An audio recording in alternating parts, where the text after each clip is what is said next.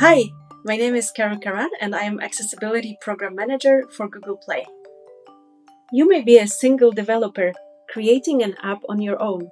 However, you may have hundreds, thousands, or millions of users. Chances are, many of your app's users won't interact with it in the same way that you do. This is because for some, fonts may be too small, even if you can see them just fine. For others, your graphics may not be clear enough, even if you took the time to draw them yourself. And yet, for others, your buttons may not be clickable, even if they are right there on the screen. How is this possible, you may ask? We are part of a connected world, and whether you build a productivity or an entertainment app, users from around the world will want to try it out to belong. Some of your users may be blind or low vision. Some may be deaf or hard of hearing. Some may have dexterity issues, and some may have dyslexia or be on the autism spectrum. Whatever their circumstances may be, you would not want to exclude them from using the app you've created, would you? So here are some examples of how you can make or break somebody's accessibility experience. Use accessibility labels, aka content descriptions, for all controls such as buttons, sliders, checkboxes, etc. Also, don't forget to label graphics and icons. See what difference it can make in someone's experience of using your app. And please, don't worry about all the talking you hear. People who use the option of hearing the content of your app use Android's built-in tools to do that.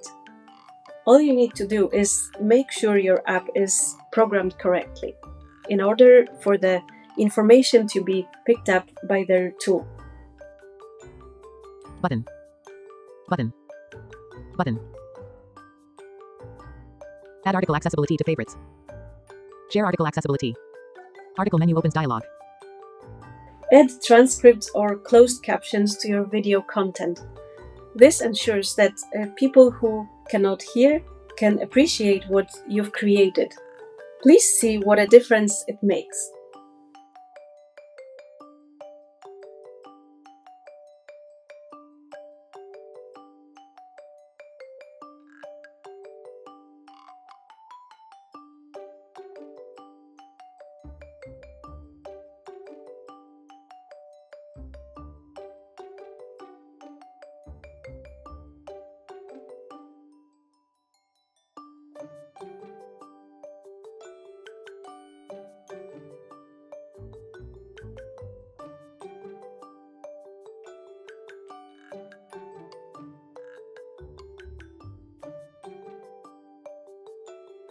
In the captioned video, we can better understand the sports game viewer's annoyance at being interrupted. The off-camera phone keeps on ringing.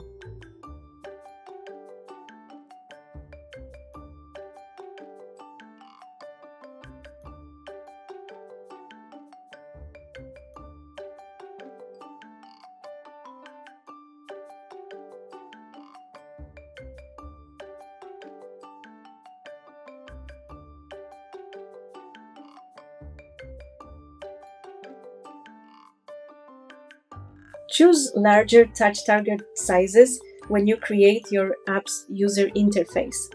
You may be tempted to cram as many buttons, clickable images, links, etc. on one screen. But what's the point of doing that if your users may have trouble tapping on them? In the video, we simulated someone's shaking hand and used the smaller and then the larger touch targets to make it easier to select items from the list.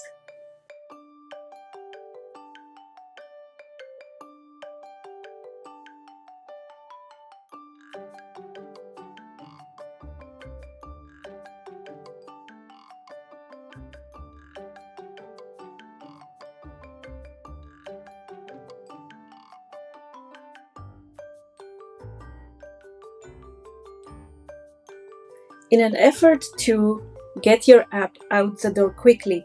You may decide to forego the final content review of your app, but it may pay off to do so. You know your app very well. You may even see it in your dreams, but your users do not. So it's important to provide a consistent user interface and clear instructions on how to use your app or complete the awesome user journey you've dreamt up and created. Take a look at the following example. Instructions that are unclear or cumbersome are a problem for all users, not just for those with a learning disability. More time is required to comprehend the text and there's a higher chance of misinterpretation. On this screen, you have several options. 1. To get a sense of how easier to read instructions might improve user experience, press the accessible switch at the top of the screen. 2. To listen to the content of this screen, press play. Easy to understand instructions help everyone. On this screen, you can do the following. 1. Press the accessible switch at the top of the screen to view harder to read instructions. 2. Press the play button to hear the text being read out loud. To personally experience the user stories featured in this video, please download the Experience Accessibility app from GitHub, https://github.com/google/experience-accessibility.